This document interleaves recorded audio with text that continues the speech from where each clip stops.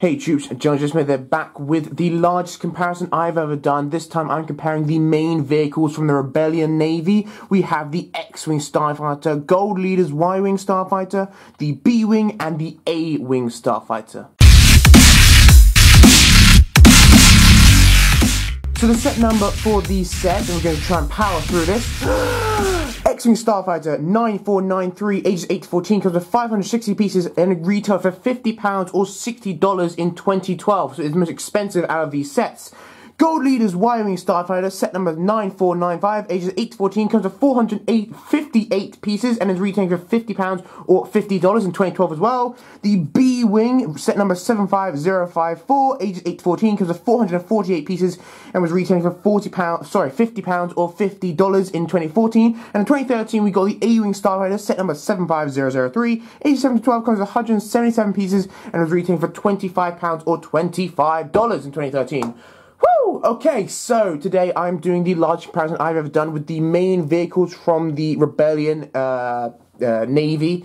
So yeah, these are all the latest versions of these sets. We have had, I believe, 1 or 2 more versions of the Y-wing. I know we got one Turn 6 and we got a UCS one, not sure. We've had like a few different versions of the X-wing because it is a very iconic vehicle. We've had two proper versions of the B-wing before, not including the UCS one. And I think we've had like a few different A-wings, although we don't really have them that often as a singular set. Normally they come with other sets, and in fact there's a new A-wing coming with, of course, the Darth Vader's TIE Advanced thing later this year. But until then, these are the latest version of each set, and I just thought it'd be kind of fun to compare each and every one to see which is the best. This one is the most expensive and does have the most pieces. This one is, of course, the cheapest. I can't reach it, by the way. This one's, of course, the cheapest and has the least pieces. But we're going to go through then and decide which one is the best military vehicle when it comes to, you know, star fighting or something. The X-wing, the Y-wing, the B-wing, or the A-wing. Alright, so moving on to the minifigures, I dread to think how long this comparison is going to be, so we're going to try and power through this. Each of these sets doesn't come with like a really large amount of minifigures, and of course they are fairly, I would say, average price sets. You wouldn't expect a massive amount, but in all honesty, I would say, funny enough, the X-wing actually has probably the most boring minifigures, which is something you wouldn't really expect, since it's probably the most main vehicle within the new trilogy. But I mean, you've got Luke Skywalker here, of course. We've got, Fred, I can't remember the name, but he is actually like a different, I was about to say soldier, a different pilot, like a specific one we did see, maybe Porkins or something. I'm afraid I don't know, but he does come with a different colour helmet and face print, which is pretty nice. You know, it's nice to get different pilots, even if they're not particularly special. R2-D2 is something we've seen many times before, and we've got a newer, better version of him. We've also seen us join another set. I can't remember which one, but I know we saw him in another set, and in fact, probably 2 more sets. But still, at the time, this headpiece was new, and of course, you get the same in the Y-wing, so it's very nice. And I did say in the review, which by the way, you can check out the reviews to all of these down in the description. I did say that both these headpieces are pretty cool. We saw them, in fact, in other sets, not as headpieces on astromech droids, but in new pieces, so that's pretty cool. So actually, I would say this is the most boring minifigures, so I'd say this probably loses, last. With the Y-wing we have Princess Leia, a variant we've never seen before. This is from the medal ceremony, and of course, of Gold Leader, which I believe we did see. I mean, he didn't really have a name, just Gold Leader is what he said, and of course, I think, unfortunately, spoiler alert, he did die, but that's a bummer. Anyway, so this is very nice. It does go well with, if you remember, I can't remember what the books are called, the encyclopedia or something. There were a couple of books where you got the Luke Skywalker and Han Solo for the medal ceremony, so it's nice the fact that we get her with them. So you can make the entire set if you've got the Y-wing and those 2 books. That's pretty cool. The A-wing, I'm on the fence about whether it would win between this or the B-wing. I'm probably swaying towards the B-wing. The A-wing, though, however, does have this new pilot with the new helm, which is more accurate, which is very nice. In fact, we didn't really see the A-wings, in fact, I think at all in episodes 4 or 5, I think. I don't think we saw them in episode 5. We saw them in episode 6, really. One of the most famous scenes with an A-wing was really when the A-wing went and destroyed the station, like the I can't remember what it's called, the command center of the Super Star Destroyers. That's probably the most famous part we saw, but of course, you do see them a lot in Star Wars Rebels. That's the main thing. So it's kind of surprising. I thought the X-wing was invented long before that, and it kind of begs the question why the hell they ever, how the hell they were using A-wings in episode 6, but they had them in Star Wars Rebels, so I don't understand why they aren't using prototype X-wings, but that's beside the point. Anyway, so they are pretty nice minifigures. We do have, I would say, a better Admiral Akbar. I mean, technically, this is a different variant, but I prefer the one we got in The Force Awakens, and I'd probably use that one if you want to use it. But nonetheless, it's a pretty cool one, and he is fairly rare. He doesn't come in that many sets, so it's pretty nice we got him. This Han Solo is pretty good. I think it is the best one we've got to date, so that is pretty nice. You know, just different printing, nothing massively special, just nice. This is a new exclusive minifigure. I'm not sure we got maybe in some Hoth sets. I can't entirely remember. Sorry. But nonetheless, this is a new Admiral, and we don't get that many Admirals for the Rebellion, so it's pretty nice we got him. We normally get them for the Empire, we get officers and stuff. We've got him, something Nub, I can't remember his name, but you see him actually in Battlefront, is where I remember him from, but also you see, of course, in Episode 6 with Lando in the Millennium Falcon, so it's kind of odd why we get him in this set, but nonetheless, we did get him in the same set in 26, so I guess, yeah, something to do with the set. I guess it's just cool to get him in a set, you know. And of course, this pilot with the new helmet as well. So, very, very nice collection of minifigures. I suppose, if I really had to choose, I really want to break it down, which one I think is the best for minifigure selection. While this one technically is the only one that comes with 4, these minifigures are pretty boring, and in fact, actually probably the worst minifigures. They're not bad inherently, but we've already got a Luke, we've got R2-D2, we've got See Him Again, and yeah, he's cool, but he's just a pilot, so who really cares that much? But still, I'd probably say, and it's pretty close, I'm going to go with the B-Wing for the best minifigures. The A-Wing does have some pretty nice ones here, but seems that we do technically get Admiral Akbar before, and I think the one The Force Awakens is better, and Han Solo, yeah, is the best version, but we do get a previous version, which, you know, wasn't that bad, you know, it definitely wasn't that much better, so it's not the biggest deal. Nonetheless, I'm going to go with the B-Wing with the best minifigures, of course, because, I mean, it is technically the most newest, but they're all released around the general same area, so I don't just have to say, like, oh, yeah, it's got the best printing because it's the newest. Well, they were all kind of released around the same sort of years, so still. That is it then. Wow, that took way too long. We're going to try and really shut this down. I'm going to fail with the sets themselves. Alright, so moving on to the sets themselves. This is going to be quite difficult for me to do, but still, bear with me. So, these sets, as I said, were all released around the same sort of time. These two are both 2012, 2014, and 2013. So all around the same sort of time. So you'd kind of expect them to have the same type of features. You know, flick-fire missiles, those spring-loaded shooter stuff, but yeah. Alright, so each of these vehicles doesn't really come with any particular special features that you wouldn't expect with these vehicles. I mean, of course, the X-wing main feature opens up, very nice, got landing gear. I believe this and the A-wing are the only ones who have landing gear, but that's just because they're the only ones who need it.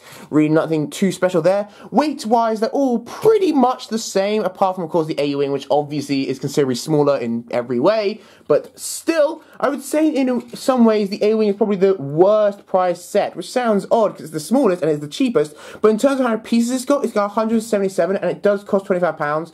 £20 is a lot better. In fact, maybe even 15 would be brilliant. But I mean, when you got this, which was £50, it had more than 500 pieces, which is very nice, and just all these other stuff are a lot similar to the actual price range, whereas the A-wing is just pretty far off, to be honest with you. Still, it is only £25, so it's not the biggest deal. In all honesty, I would not get 2 of those for the same price as one of these or one of these. You understand what I'm saying? Yeah. Now, with the B-Wing, I'll try to pick this up. I'm really stretching here. Anyway, with the B-Wing, it's a pretty cool set. Again, I'm not going to try and review this. The reviews are down below. But effectively, what I said was, it's a pretty cool set. Unfortunately, though, I prefer the Turn 6 one in many ways. By the way, I'm sorry if it's dusty. These are all been in my shelf for a while. Anyway, I prefer the Turn 6 one because, well, it just felt bulkier. I mean, even though I'm not saying this one actually is flimsy in terms of you could hold it by this wing and it's not going to, you know, fall apart. It is technically sturdy, but it doesn't look that sturdy. The other one was more brick built, like, and I mean actual, like, bricks in terms of not plates, like actual, you know, large 2x4s and stuff like that. And it just looked bulkier, it looked more impressive to me, and I prefer the Turn 6 one. Also, there's a bit of nostalgia for me, but even so, I just prefer the Turn 6 one. And, well, this is cool and everything, and I guess it's good if you haven't never had a B-Wing, but I prefer the Turn 6 one, I'm sorry to say it. And I was a little disappointed when we got the pictures of these, and we saw it was not nearly as good as that one, but still, pretty nice. We've got some spring-loaded shooters here. I believe this is the only set that actually come with spring-loaded shooters. I'm not entirely sure. I think, obviously, because they only brought them out in 2014? 2013? I don't remember. But anyway, all the rest of the sets have spring-loaded, flick-fire missiles, apart from this one. Does this have it? No, it doesn't have it. Oh, how about that? It actually doesn't have spring-loaded, why do I keep scoring to that? It doesn't have flick-fire missiles, but all the others do. That one does, and this one does as well. The Y-Wing, I do very much like the design of it. I really, really, really wanted the Turn 6 one, but unfortunately I never got it. Still, this is a very nice addition as well. I remember the Turn 6 one being £40 as opposed to 50, but that's beside the point. This is a very nice one then. I'm very much enjoying it. I would say this is probably the best design we've had, although we don't have that many designs for the Y-Wing. From what I remember, I think there's like 2 or so other designs, and not including the UCS one, of course. In fact, oh no, apart from the A-Wing, sorry. I just realised that every single set here, apart from the A-Wing, has a UCS version of it. So that's pretty cool. Maybe I should compare the UCS ones. Don't leave that down in the comments, but that was a joke. Don't leave it down in the comments, because I don't have those sets, okay? I have to keep repeating that, but nonetheless.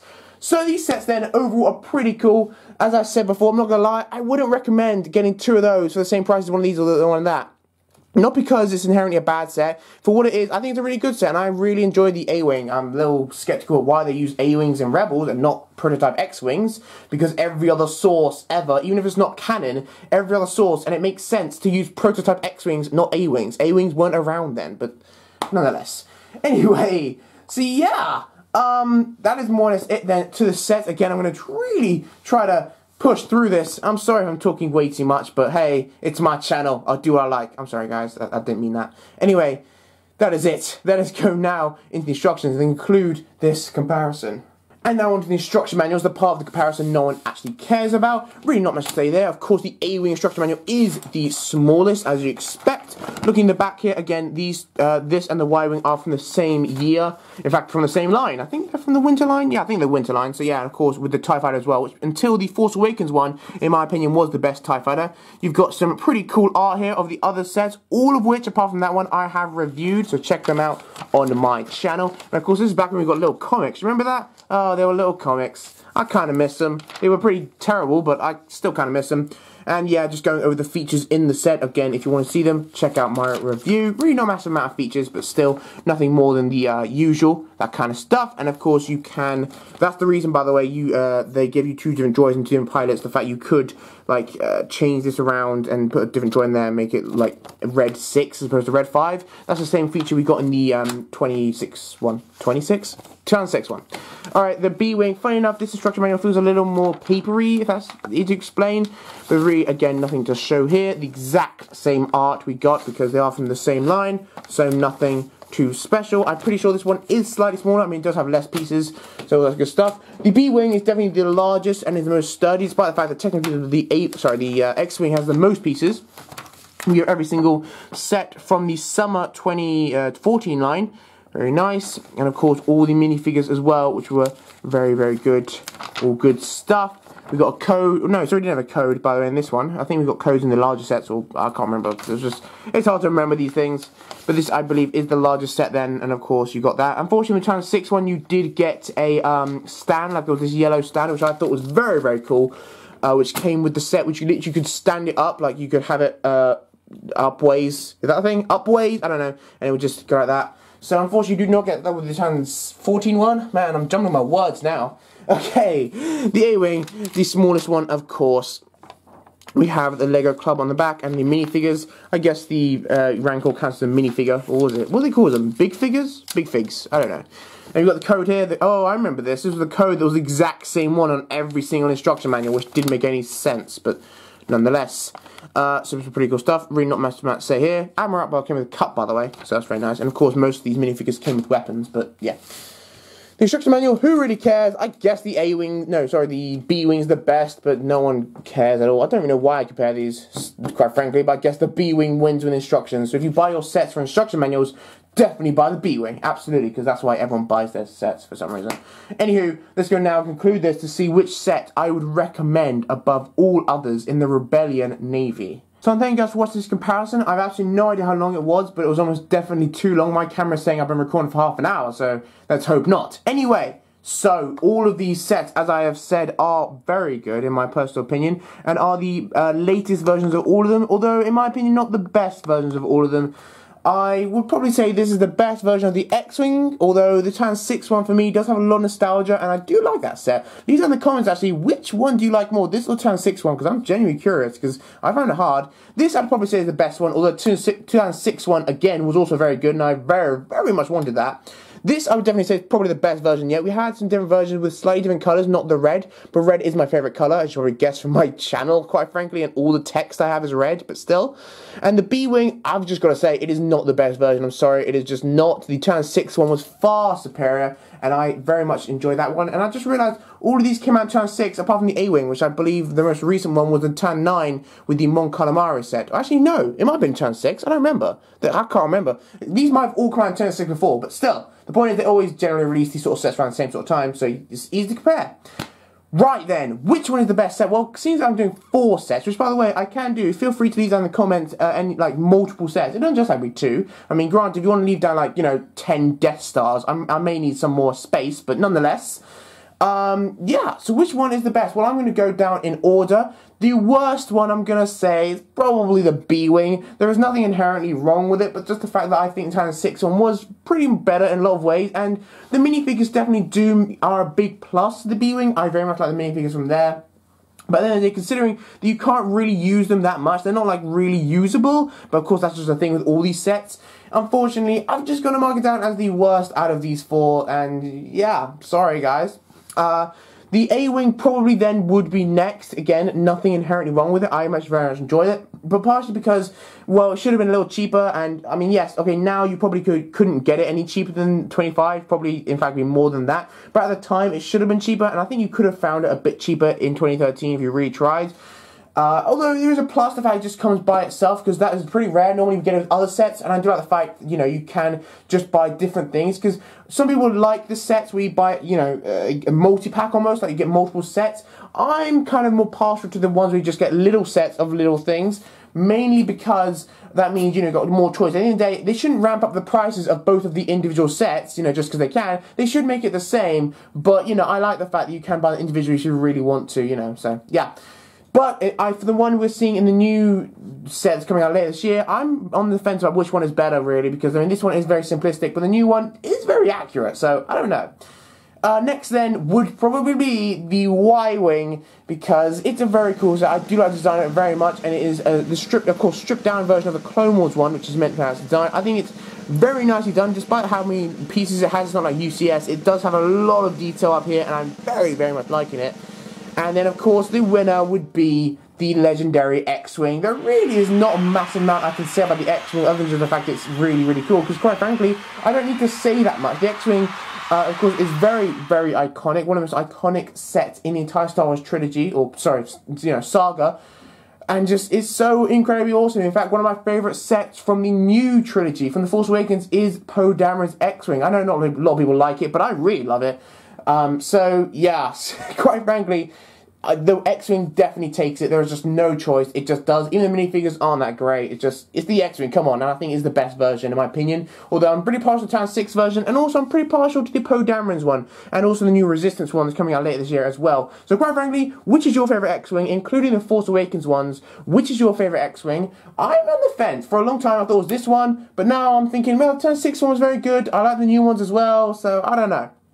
Anywho, that is it to my comparison of these sets, and that is it to my entire weekend of crazy videos. Because, by the way, if you're unaware, I'm recording this on the weekend, like, of March. Like, this is mid-March when I'm doing this, okay? But I don't know when you'll be seeing this. I'm doing this right now because I'm going to make a stop motion, so I'm trying to stockpile videos, and ergo, I have no idea the sort of comments I've got for previous videos. If you are hating these comparisons, I have no idea at this point. But nonetheless, there you go. Thank you for watching all my comparisons and top 10s and all this stuff. I've been trying to work like crazy to stockpile for stop motions. Yeah, thank you guys for watching, and I will see you next time in another comparison. Jeez, I've been talking too much.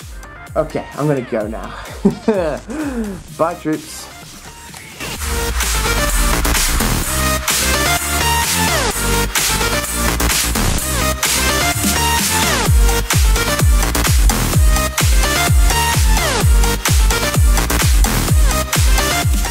So thank you guys for watching this comparison. I have no idea how long it was.